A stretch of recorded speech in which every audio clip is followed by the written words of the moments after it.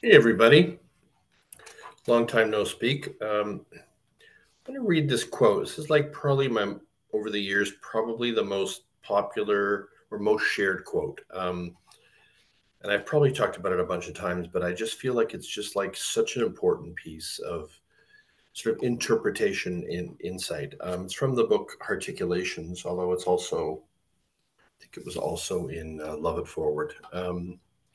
Let me read the quote and talk about it. It's really aligning with what I'm doing with encodings right now.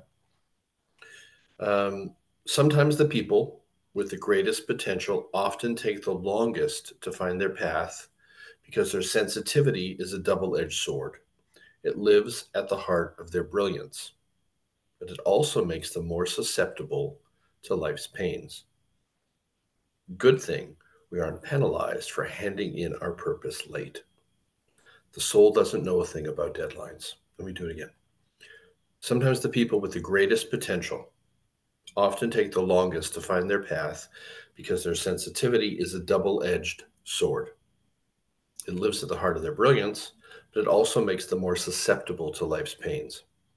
Good thing we aren't being penalized for handing in our purpose late. The soul doesn't know a thing about deadlines.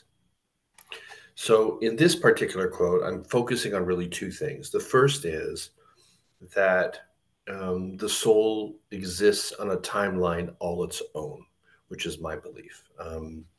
I really believe the soul travels through time. And I really do believe that it reaches a stage in terms of its own movement towards wholeness or actualization or whatever you want to call it, where it doesn't have to return here anymore. And I'm working on this conversation with God, a book called Where is God in All of This? That'll be ready probably in January or something. And, I'm kind of getting into the nitty gritty of this and trying to get an understanding of how this really works. So, leaving aside the question of whether it's God or creation or some part of me that's having the conversation with, it doesn't matter right now. What matters is that the emphasis is on a soul traveling through time, and the way in which it moves towards wholeness is in relation to a particular group of encodings that live at the heart of its potential in each incarnation. Okay. In this quote, so I focus on that. The soul doesn't know a thing about deadlines, right? So in the survivalist world, in the structured world, in the pragmatic world that we live in, there are deadlines. You really have to kind of know who you are if you're in that system pretty early. That's why they ask you, what are you going to do when you grow up? Because it meant something in the survivalist world for you to make those decisions earlier. There was a benefit to it if you define success by reference to that kind of a structure and system. If you define success in relation to the soul's movement towards something called wholeness, in a distracted world, in a materialistic world, in a survivalistic world, in a world that is inherently designed in various ways to keep you away from your sovereignty, your uniqueness, your individuation, your soul's knowing, where even the notion of, the soul's knowing is sort of vaguely called intuition, but never really given a real name and never really honored as something so remarkable and so profound and so fundamental to who you are and why you're here in this lifetime. So in this quote, I focus on the sensitivity piece. It lives at the heart of your brilliance, but it also makes you more susceptible to life's pain. So that's when I wrote that, I was thinking about my sensitive aspect, not all of who I am, but part of who I was, and how that couldn't seem to assimilate to the harshness of the world. And it was, as a result, it took a longer time to reach a place of clarity as to who I was and what I was to do in this lifetime. I don't exactly see it that way anymore. I feel like I put more of it now onto the sociology of the world, where the world's at, and our inability to honor subtlety, um, and sensitivity to feeling. Because, see, for me, the soul expressed itself through sensation and feeling.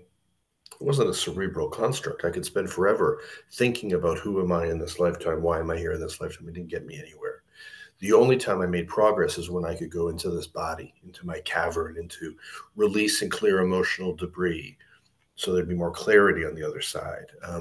And also through the releasing of emotional debris, through the strengthening of that release, the maturation that came with acknowledging my stuff and stuff that had to move through me, I was more likely to mature in the spiritual realm and be more capable of finding and excavating my path and honoring and actualizing that path at the same time. I'm saying a lot, I know. But let me go back to the quote. Sometimes the people with the greatest potential, okay, because encodings are really potentialities, right, of a particular form. When I bring the model out publicly, I'll be more specific as to what encodings are. But sometimes the people with the greatest potential often take the longest to find their path. That's true. I'm going to reframe the rest because we live in a world that is designed to keep it hidden from us, right? Um, Good thing we aren't being penalized for handing in our purpose late. The soul doesn't know a damn thing about deadlines. The soul doesn't give a shit about deadlines, basically. So if you're somebody who is feeling, as many feel, like you haven't found something called your path or something called your purpose, or all the various aspects of you that are longing to be actualized just can't, you're inside of your protection all the time. You're inside of your distraction all the time. You're not able to really bring to the surface the feeling of what your calling is, the archetypes that you're here to work through, an awareness of what you're here to process. Um, do not waste 1 second beating yourself up about this. Please don't. It's a waste of time. It moves the process in the wrong direction, first of all, and secondly, it's not deserved. Um, we are still a species that's trapped and being deliberately trapped inside of survivalist constructs, survivalist ways of defining ourselves, based on our adaptations, our disguises, our notion of career, and the personality that flows from that. The real reasons why we're here, the brilliance of the soul and what the soul longs to be expressed as in this lifetime. Nobody taught us about this. System's not set up for this. The power brokers don't want you anywhere near this because you'll become so sovereign, so powerful, so individuated that you'll see through everything. So stay on the journey. Hopefully, when I bring encodings through, I'm going to bring practices and processes that will be useful to you. And this isn't a sales job. I really feel like I found something with this. I've even got a shirt. Susan got me a shirt.